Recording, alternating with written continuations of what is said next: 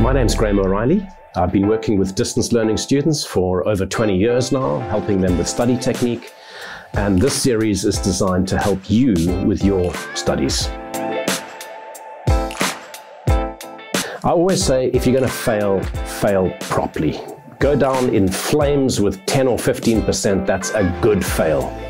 The last thing you want is to be failing with a 45 or a 46. In this series, we're going to make sure that you don't end up in that 45, 46 category. If you apply the techniques that I'm going to take you through, you're going to be able to increase your ability to score marks, and it should comfortably get you up by another 10 to 15 marks.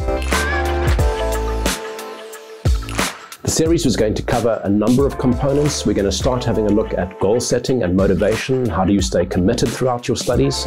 We're going to have a look at mark scoring techniques, trying to convert you into a mark scoring machine. And then lastly, we're going to have a look at test and exam preparation.